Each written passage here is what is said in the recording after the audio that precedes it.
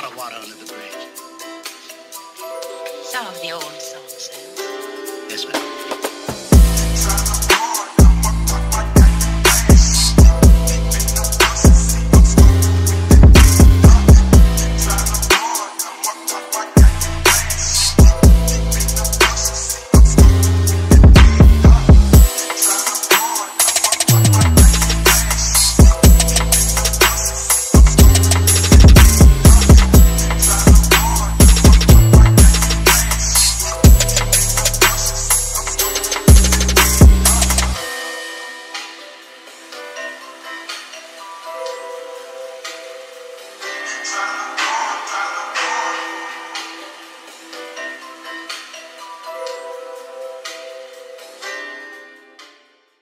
You know, you always start out with the crappy cars, and then you eventually, you either move on or you just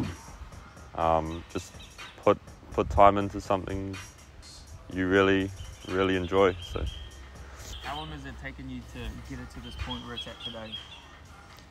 So I've owned the car for about coming on 5 years, honestly, but I only seriously started putting real time and effort into it probably 2.5 years after I've owned it. So it started out auto, non-turbo and red, just like a normal Stagea would. And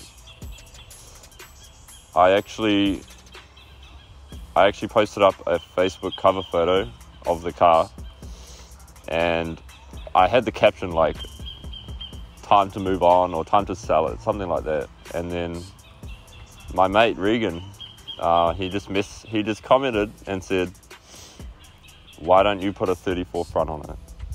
That's literally where it all started. And I was like, damn, that's like, I could probably look into that.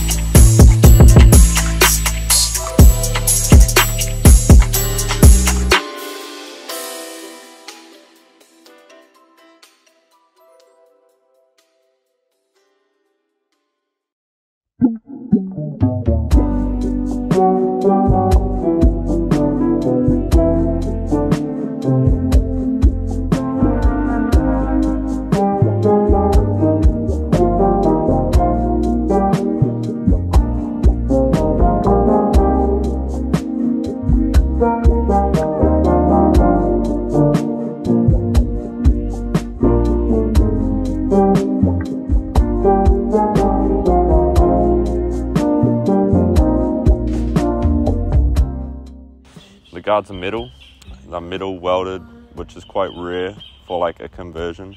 And yeah, the whole front end swap was done in about a week. That's really where it all stemmed from, you know. And then the next thing, I was like, I need to get it painted now. So I really got inspiration off the emerald green on S14s. My brother had one, and I was like, man, I really like that color. And so I just talked to the painter, and I just showed him some photos of what I wanted, and he's pretty much like, yeah, sweet.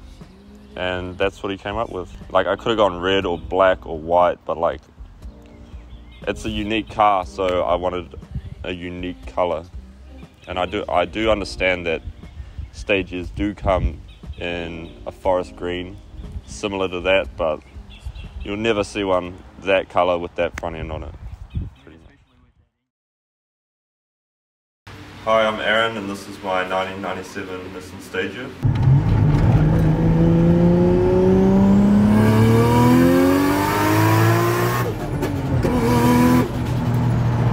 So it was about a month since we recorded the last segment of this, actually. It's obviously, we've changed location. And during that time, the car's actually been pink stickered. So if you don't know what a pink sticker is, it's kind of like a defect in Australia. So it pretty much means I cannot drive it until it's been through, it just needs to get checked over. So I'm just starting the cert process for it. I've never gone for a cert in my life, and I have a fair idea of what to expect, but I know it's just a huge fuck around. So after the car's certified, I can go for a warrant, get a warrant, and then just buy a registration, and then I can legally drive it on the road. That's like a couple $1,000s by the sounds of it. I've got different wheels on it at the moment, and those are going to be my wheels I certify the car on. They're a bit skinnier, and I can get a smaller tyre on there legally. So me and my mate went for a cruise out to the beach. We were coming back home. I was probably a kilometre from my house, really close, and my mate said, "Cop, cop, cop." I looked over. He just went past me at that time. I looked over, couldn't see it, a cop. And then I just overtook this car in front of me. I was going 120 and an 80. My mate said, "Oh, the cop's turning around." And yeah, I got pulled over, speeding, 40 over the limit. Still waiting for that fine to come in the mail. And he pretty much said, yeah, he said my registration was on hold, which it is. And he said, "What's illegal about the car?" And I told him, and he put a sticker on my car. But I got to drive it home from that spot. He said, I don't want you leaving your $40,000 car on the side of the road. So it was actually, I got lucky not to lose my license at that point. There's a guy called Daniel Striker on Facebook, and he pretty much sells all Nissan parts, and I've bought a few things from him. And yeah, I had $2,000 to play with, $2,000, and I was just looking for a cheap car, really. And he said he had a Stagea for sale, Wagon Ridge, rear-wheel drive, automatic, non-turbo, and I was like, sweet, I'm coming to pick it up. So I went to Wagon and I picked up the car and pretty much drove it back to Whangarei, just buying stock, Warren and Rego. And then, you know, for all my cars at that stage, I would just chuck wheels on them, just lower them a bit, and then just sell them. Never really got into like doing it up like really crazy. A good memory of it when it was non-turbo auto, we went to Right Road, you Whangarei guys will know about it, and I just had all the boys in the back, and we were just neutral dropping it like probably 15-20 times just to try and get the wheels spinning. And fuck, it was good fun, man. That box took a hiding. So when I got the Stagea, it was my only car, and I work at a pizza shop, and so I would be using that to deliver pizzas in when it was bone stock. I was spending about 180 bucks a week on fuel. Yeah, it was not the best, but paid the bills. And I'm still actually at that pizza shop today, you know. I've been there for 4.5 years, I'd say. Sponsored by Hell Pizza, man. For the body kit, it's pretty much just got front bumper, side skirts, and rear bumper. There's no wide body or anything. So the front bumper I just bought off Luxury Sports. The side skirts, actually Ryan in Auckland, he actually has a Stagea. He had some for sale for about $300, and I was like, sweet, I'm coming to pick those up. And they fit pretty good for just fiberglass. I wanted to keep fiberglass at a minimum on this car, as much as I could. The hood's steel, the guards are steel. Yeah, and the rear bumper. So I was getting some exhaust work done in Carmo. I had the Stagea there, and the guy was actually like, "Hey, are you after a rear bumper for one of these?" And I said, "Oh yeah, could be interested." And he said, "Go next door. This guy's got a rear bumper in his shop. It's been there for 5 years." And I was like, "All right, I'll head over there now." So I went over there, and I had a chat to him, and he said, "Yeah, the guy gave me this bumper as payment for some work I did, and he went to Aussie and never came back, and he said I could have it for free. It just needed a bit of fiberglass work." So I got that rear bumper for free. I probably wouldn't have found one any other way, and you know, just luck, just stumbled across it. It's pretty nice. It's really big. I just wanted low, just big kit and low and big wheels. So the car is factory 2-wheel drive. So I pretty much got a 20-deck gearbox, crunchy second, of course. I got a R33 coupe drive shaft for it. that just bolted straight up. The shifter was in the right spot and the drive shaft fit. My mate actually ended up doing the conversion for me for 400 bucks. R33 clutch pedal. On these cars, they have a foot handbrake. So before the manual conversion, I had to convert the handbrake to a handbrake. So it's pretty much just an R33 handbrake mounting bracket. You just drill out the tack welds, and then we've just welded it to the car and just bolted the handbrake to it. And the R33 cables just fit right up.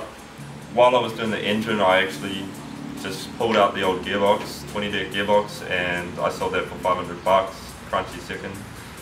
And now I've got a two-wheel drive converted R33 GTR box that came out of a drift car, funny enough, and it's actually pretty mint. Same internals as a big box actually, so just a poor man's big box. I didn't know what direction to go for drive shaft, so I've actually just got made a single piece drive shaft from BCE Precision Engineering in town. That was quite pricey, about $1,800 for that alone. It has a Sylvia LSD diff in it, and it's got full set of Haycon arms in the rear and BC Gold suspension. The suspension's really nice. I'd recommend it for anyone. 32-way adjustable. You can have it max soft or max hard. Camber plates, really easy to do, camber in the front. So we pulled the motor out after the manual conversion, and I just got the car at Warren and we just pulled the motor out, so that was some bad timing on my behalf, but it was around my birthday actually when we started that on the 4th of August. While the motor was out, I just said fuck it and I got the engine bay painted. So originally I wanted black with just some red flake in it. Very simple, subtle, but the painter actually, he sent me a photo and he's like, hey, this is the color I got. I don't know how. I can redo it if you want, or we can just run with it. So I was like, yep, let's just run with it. So originally not the color I was after, but it still looks pretty good. I feel like it contrasts with the green quite nice. It's still a dark color. Like if it was a yellow, maybe not, but. So we pulled the motor out at my shed. Dad wasn't too happy. So I actually bought a factory 25 dead Series 2 engine. I bought it off a guy and he said it was his parts engine, which was a bit of a red flag for me. When I got the engine, all I wanted to do was head gasket, head studs, and big turbo, whatever. And then once we pulled the head off that new engine, we noticed the ringlands on the piston ringlands were cracked, and I was like, damn. So having no other options really, we pulled the pistons out and I bought a set of the NZ Performance, I believe they're called. They do an engine package and it's just ACL race bearings, ARP, main studs, head studs, hermetic head gasket, which I actually wanted to go Tomei, but I just ended up using that anyway. It came with Eagle rods and CP pistons, 86.5mm oversized. I was struggling to find parts in like main distributors to get parts from, and I got in touch with Rapid Performance and they could just get whatever I asked for, and they were really good with advice. So I bought a deal for a complete hot side. So that was HX35 RS Steve Merch Turbo, which is, to be honest, a bit small for a 2.5 litre 6-cylinder. And that also came with the turbo, the Cinco manifold. It came with all the new studs for the manifold and nuts and turbo drains, and it was perfect, bolted up nice. They had two options, one with AC, one with no AC. I actually do have AC in this car, so I got that and it fitted up good. I just bought a China front placing plenum. That's probably the only China part in the engine bay. I heard the cast ones are a bit better than the shiny chrome ones. The chrome cracks apparently, that's what I heard, so that's what I went off. I haven't had too many issues with that. Fueling, so we've got a 340 LPH fuel pump in there. It's just in tank, no modifications, in the cradle. We've got stock fuel lines, and we've got 725cc injectors on a top feed Aeroflow rail, and just a brand new stock fuel filter. And so for cams, we're running Kenford. I'm not sure on the degree, I'm sorry. They're not overly lumpy. The tuner has dropped a bit of a lump in there, just a manual lump. Not even like the cam. I heard the bigger the loads on the cams, the less low end torque you have. So I was happy. I wasn't too concerned about the the lump, but the tuner has put a good lump on that. For oiling, we've got a billet oil pump gears and an N1 oil pump housing for it. Oh, that was about $2 grand. It's just ridiculous. And we've got a head drain, and we do not have any oil restrictors in the block. So I've got a 45mm Turbo Smart wastegate, and that was actually included in the Rapid Performance hot side I bought, which is really loud.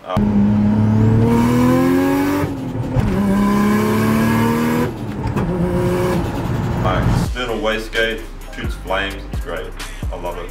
So it got tuned at by JT Performance in Auckland, pretty well-known tuner, and it made 313 kilowatt on 16 psi. That's about 418 horsepower, which honestly, I'm not trying to be biased, but that is plenty enough for the street. But my goal was 400 kilowatt, just to flex. Turbo rear housing was my letdown.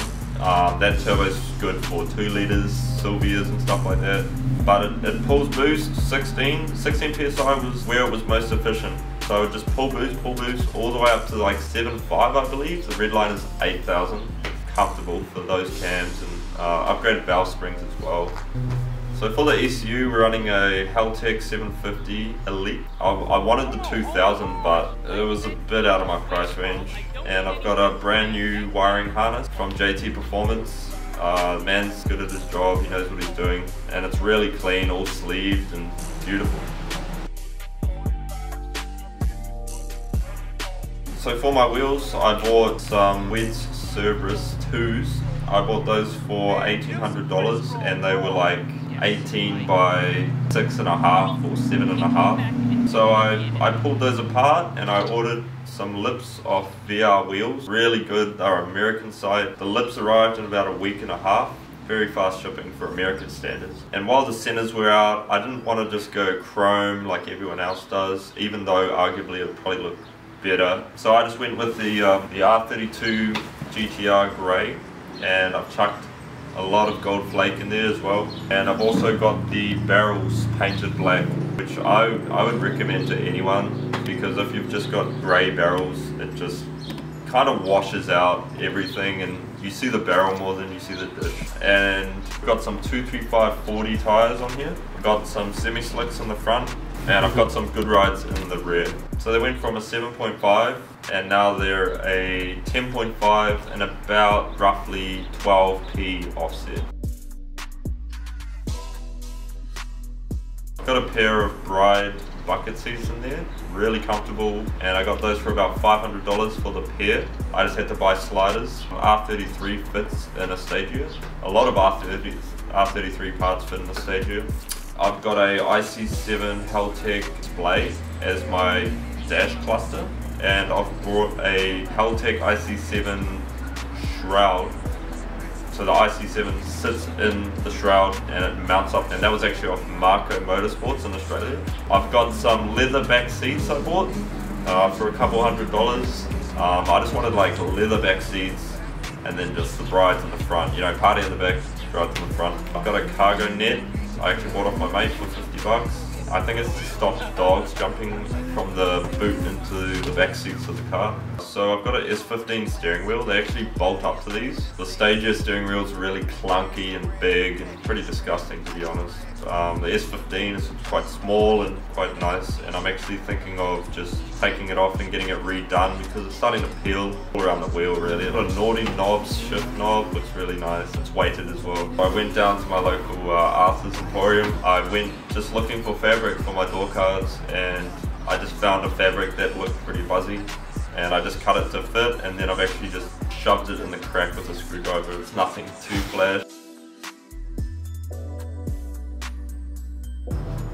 So if I had to sell the car, I wouldn't want anything under 35,000.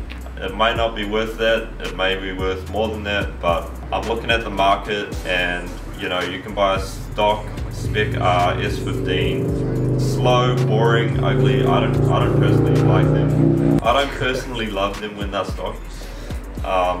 You can buy those for 35 grand, or you can buy this for 35 grand.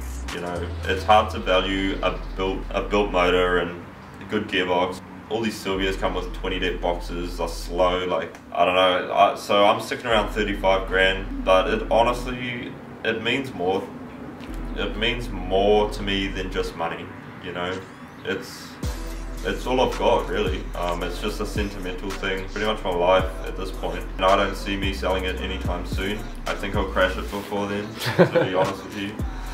Hey, what's going on, guys? Thought I'd just pop in at the end of this video just to say thanks for watching. I hope you guys like this style of video. This is the first ever kind of interview that we've done before, and I can't think of a better way to do it than with Aaron's car. We're looking to do a ton more of these in the future, so if you want your car featured and you've got a cool story to tell, then hit our line. We've got our Instagram, our website, all our contact information. So I hope you guys enjoyed, and I hope you're looking forward to seeing some more in the future. Also, don't forget to shop down below at our website, projectmedia.co.nz. We've got lines from ourselves, from Fast 10, from Shots by Jack. We're also looking to onboard more creators onto our store. So if you want your own merchandise, if you want an easy platform to sell it where you have minimal input into all the crazy admin that it takes to actually get the stuff up and running, and you want it all done in one easy place, then be sure to hit us up. We'd love to chat with some more creators and expand what we've already got. Don't forget to follow, subscribe, give us a like, comment below, all that kind of stuff. It all helps out, and we appreciate you guys a ton. I hope you're ready to stick on this journey and see where it goes.